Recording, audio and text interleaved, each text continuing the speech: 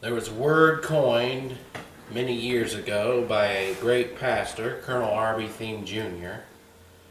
That word was rebound. Rebound. And it's something very simple for us to understand once we get the basics behind it. Rebound actually deals specifically with 1 John 1:9. If we name our sins, he is faithful and just to forgive us our sins and to purify us from all wrongdoing. And you have the privacy of your own priesthood as a believer in Jesus Christ to name your sins to God, to Him and to Him only. You don't have to name it to your neighbor, just to God. Then you're forgiven. And that's rebound. And that's what you always should do before a Bible class. Now this is a short Bible class in that it is for video and just for the to be put on the internet to spark interest in a ministry that teaches the Word of God, the two-edged sword. It cuts both ways. Sometimes it hurts. Sometimes we see ourselves. I see myself in the mirror all the time. And a lot of times I don't like what I see. And I'm not talking physically. I'm talking about our souls, how we think. And you are what you think. So right now you have a chance to rebound, which means name those sins to God you've committed. You may only remember one of them. Name it. All the rest are forgiven because He's faithful and just to do so. So I imagine you've done that already in your head, so we'll move on to another R. Reaction. Reaction. Believers, there is no reason you as church-age believers in this dispensation of the dispensations to ever react. In fact, we are to have the thinking of Christ, and Christ went through some of actually the worst injustices ever. We can't even imagine. It's beyond our capability to even think of how wronged our Lord was in terms of the fact people wronged Him. And we could go to the part where they ripped out His beard or spit in His face, a disgusting thing, or where they whipped Him for no reason. He was perfect. He did nothing wrong. Nothing wrong. Now, you've never lived until you've gone through life and you've done nothing wrong, and all of a sudden you receive scourge for something you never did. I mean, we probably all remember when we were younger, if we had a pretty even a stable household, we remember that our parents aren't always perfect and they may spank us when we really didn't do it. They think we did. They think we lied. They think we did something when someone else actually did it, and so we're wronged. It's one of the hardest, most difficult things for anyone to get over, and even for believers. But for believers, it should be the easiest. Our Lord never reacted as they ripped the hair right out of His chin. That's painful. I can tell you right now it's painful. The other day I had some blood drawn from a nurse checking cholesterol level for some odd reason. And she put on this, I knew it wasn't the same tape she put on the last time. This stuff was sticky. And I have a little bit of arm hair right here where that vein is. So she pulled the blood out. I watched it. I like to watch that. I'm strange like that. It wasn't that painful. The most painful part was when I came home and I had to grab that thing and rip it. And I mean, I had to do it fast. I tried it slow at first and I said, oh no. The hair was stuck. So I ripped it. And then I winced. And I may even said, or something. And then it left these little red marks where the hair had been ripped out. It's painful. And that's nothing compared to what our Lord went through. I mean, the beard and this, what I have here, this is not a beard. This is a goatee that everyone has an opinion about. Some people like it, some people don't. I don't care. I like it. I wear it. It's my business. But even this, I mean, I get a rip, that would hurt.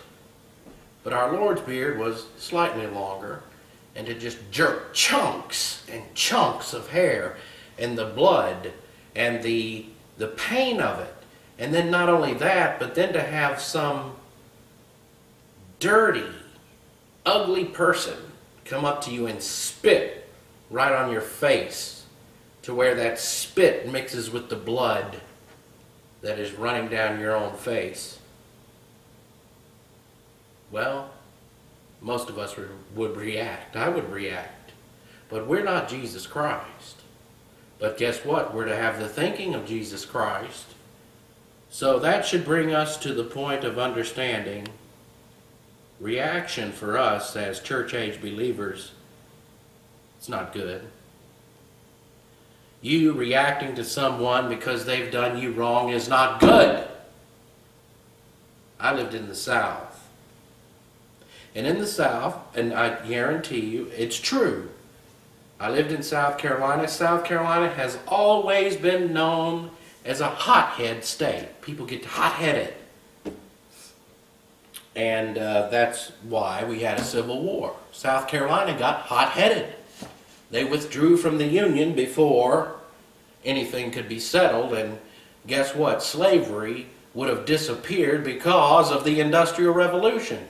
But instead, we had a hot-headed state called South Carolina say, I'm getting out of the Union. They were wrong. They reacted. And because of their reaction, we had the bloodiest war in all of our history. Reaction's not good. You trying to be tough and react to someone who has done you wrong is not good, believers. Does that mean you should be run over? Does that mean that you should allow people to do whatever they wish with you? Well, not necessarily. You have to grow in some discernment of doctrine. But one thing I can tell you is you can never have feelings of bitterness, anger, hatred.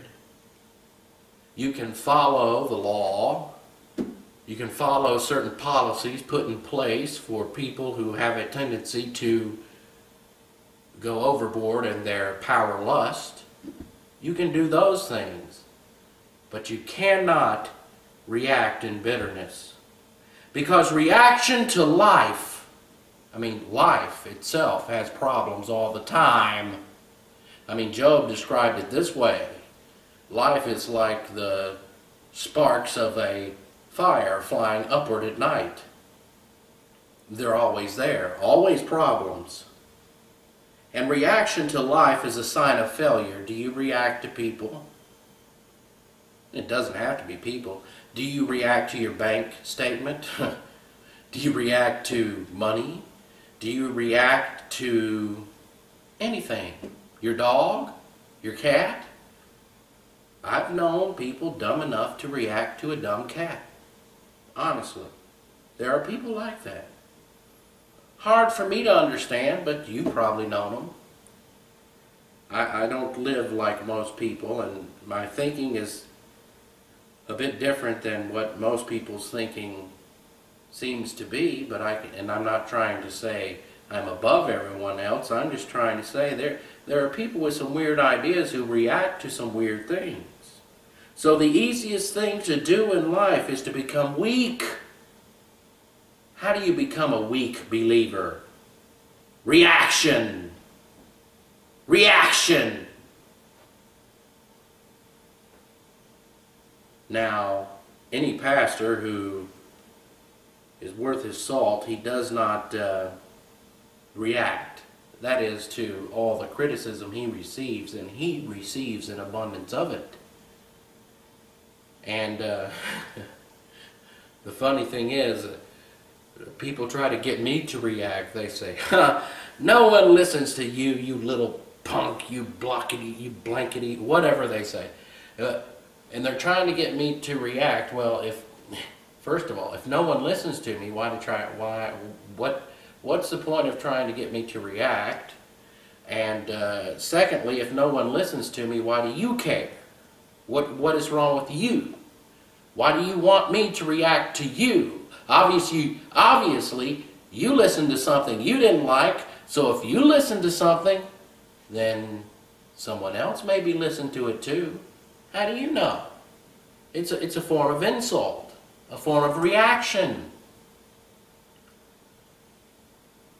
And some people write to me as if I force them to watch this. Look, this is on my own page. I don't share it. I share it with my father and my mother. If they share it with people, well, that's up to them. That's their volition. But I have decided I'll share it with no one except my parents, and I'll put it on my own page.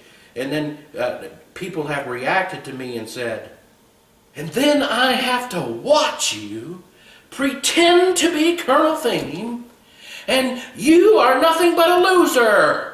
You might be able to spout what Colonel Thieme spouted, but you're a loser. And I heard it all. Did I react? No. I thought it was rather funny, actually. Actually, it was almost an encouragement because I realized, hey, this person thought they had to listen to me and listened. And then they got their toes stepped on and reacted. But they listened. They may be listening right now even. It's funny. It's funny how people are. And that's why you can't get into reaction. There's something far greater in this life than having your eyes on people. And that's one of the biggest problems in Christianity. Christians getting their eyes on people. Getting their eyes on what people think of them. On how they are perceived. I don't care. And sometimes you receive persecution because you don't care. But honestly, I don't care. Because we are to have the thinking of Christ. He didn't care. He had a personal sense of destiny. And once you grow spiritually, you too will develop a personal sense of destiny. And then you won't care. But before we go too far into depth with regards to the spiritual life and how to handle it, I'm just going to tell you a little bit about reaction. Because it requires very little for you to lose your spiritual life. And when it comes to reaction, you've lost it. If you react to some personality that you don't like because you think their personality is unpleasant, or you don't like the way they communicate, or you can't imagine that someone would talk a certain way, and you have your own idea of how a pastor should be and a pastor should not be, and it's all part of your human ideas and human tradition passed down by humans, not by God. So all of us as believers in the Lord Jesus Christ, and definitely all of you who are growing in grace, you're going to be tested. Are you going to win this test? Now the whole process of God testing your wherewithal to leave things in His hands is when someone wrongs you. And that means they could wrong you because you deserve it, or they could wrong you just out of some allegation. Either way, it's a test because no believer has a right to wrong you. No believer has a right to put their finger on you, which means they don't have a right to open their mouth against you. I don't care what type of person you are. I don't care if you're a believer right now, stumbling down my street outside, tore up drunk and about to fall in a wet ditch, well, that's none of the only business of it would be of me is if I were to walk outside and see the person in my ditch, I would call 911 to help them out, not to react to them and say, "You drunk." You see, Christians can be very, very cruel. So you'll be tested if you're growing in grace and knowledge, obviously.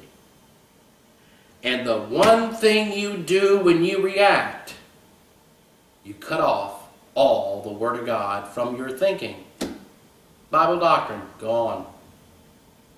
When you react to someone, when someone makes you mad, are you thinking about God? No. No, you're usually raising your voice and screaming. And I've thought about this. Raising the voice and screaming.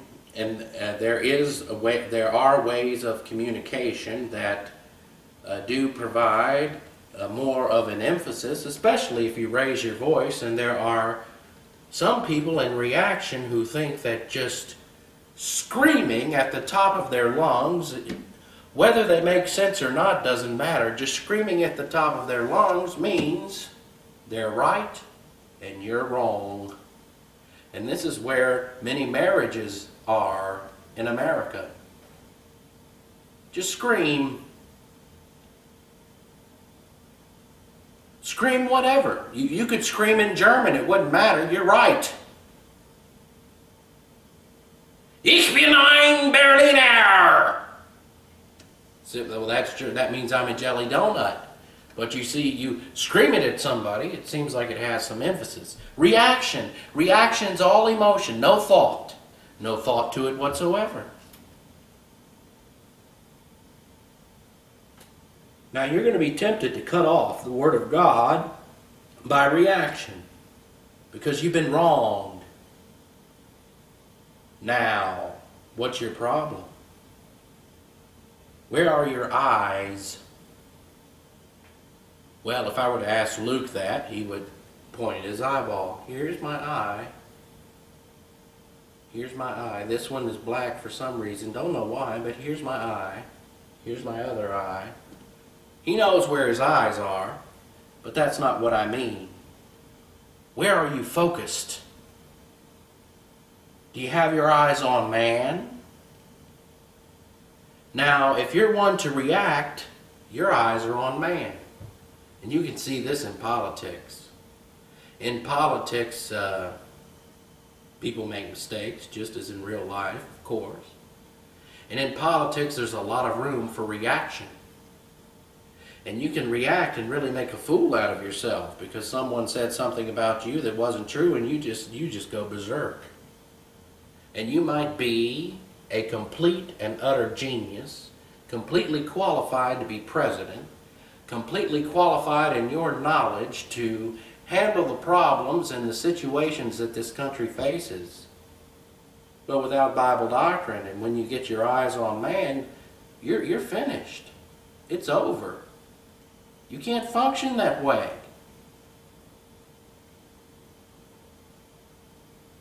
Now, reaction has a special meaning for women because a woman is to either respond to a man or react. That there's no in between. That is a woman who knows a man. If you're friends with a woman, this is true, even as just simple friends, the woman will react to you at times and the woman will respond to you at times, but since you're just friends, it's not that big a deal. But you get married, it's a real big deal because you got to live with that person reacting to you. And men react too. This isn't any type of woman bashing session. I would never bash the woman. The woman is phenomenal. I'll tell you why. Adam was walking around saying, "Where is mine?" You know, he saw the monkey with the monkeyette. What do they call it? What's a female monkey? I don't know. Monkey and girl monkey. And he saw that, and then he saw doe and buck. And he saw male and female everywhere. And then he saw himself and said, I'm male, obviously. And then he said, well, where's my female? Then he went to the Garden of Eden beach and he looked around and there were no bikinis. So here he is wondering, well, where's my female? That's normal. That's how God designed it. God wants that to be the system. He designed the system. You know, some Catholics are weird. They'll say, no, no, no, no. Our priest can't marry. Our priest can't date. Our priest can't even talk to a woman. Now, what kind of nonsense is that? And you know, it's kind of carried over into even modern day Christianity among Protestants. A preacher just can have no interest in a woman. I'm talking about a single preacher. A married preacher, of course, no. They shouldn't. They may. It happens, but they shouldn't. But a single preacher? What's it your business?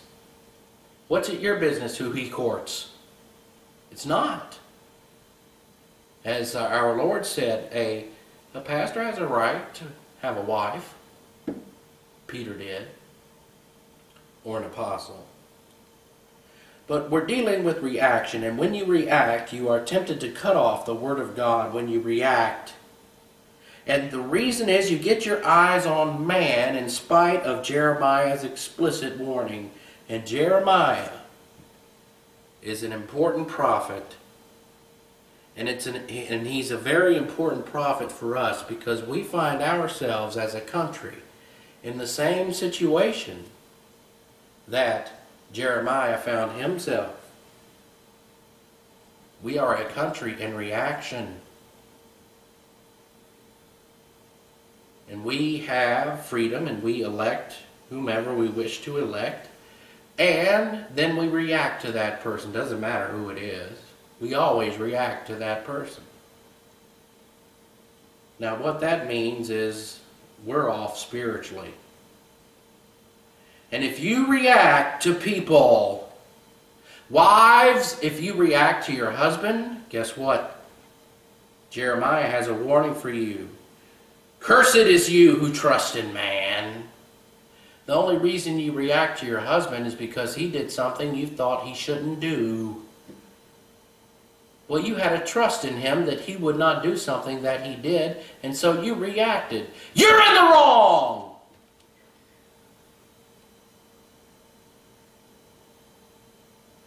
None of your business what someone else does, even in marriage. There must be privacy in marriage. But I will not make this a marriage subject. I will just tell you this as we begin our study of reaction, and we'll continue in our little bits and pieces. I want to call this. I want to call these the Charles Stanley archives, but even these are better, even though they're 20. I can't keep it under 20 minutes, 15, whatever. And I know that might sound derogatory. Sorry, it's just true. But this is the case. Cursed is the man who trusts in man. Who do you trust in? Did you watch the debates tonight? I'm going to watch them later. I had to work. I had to deal with my own situations. I had to work with my own hands. And then came home and saw a debate on. Now it's interesting to me. I love politics. I like watching it. I like speculating on what's going to happen next, and nothing wrong with that. It means you have a brain. Nothing wrong with having a brain, but I'll tell you what, I don't react. Whoever wins the election, I am not going to react. I used to, but not anymore. Why? Because I've learned Bible doctrine, and I've learned that cursed is the man who trusts in man. And there's no one perfect. Now, a lot of you are out there looking for a perfect candidate. There is not one. And a lot of you have idolized a candidate, one candidate of whom I know receives great adulation and idolization because a lot of the young people follow him and young people are idealistic would be Ron Paul. But most of those are following Ron Paul because they want to get their pot and not be arrested for it. That's all. Let's be real about it. Should that be a policy? No, it shouldn't be a policy. As soon as you relax standards on that type drug use, you've ended a generation. You can't think under the influence of marijuana. You can eat, but you can't think. And you definitely can't apply doctrine. You don't even care to. You're just kind of oblivious to the world. What fun is that?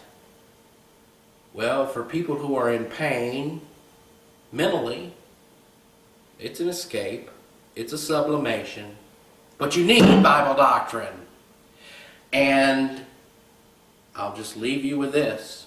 As we are going into this political season, and as all of you are going to be reacted to, and as all of you are going to want to react, forget it. If your candidate goes way down in the polls, you better not react. Cursed is he who puts his trust in man and makes flesh his right arm.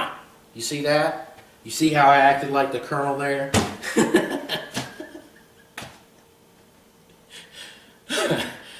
Reaction, see. React to me and I'll just push it right back in your face. Look, cursed is he who puts his trust in man and makes flesh his right arm. So with your heads bowed and your eyes closed, Father, we thank you for the wonderful privilege and opportunity of studying these things. If you'd like to learn more concerning the Word of God, Bible doctrine, it's very simple. Go to www.aelewisministries.org and you can listen to a lot more than just 20 minutes.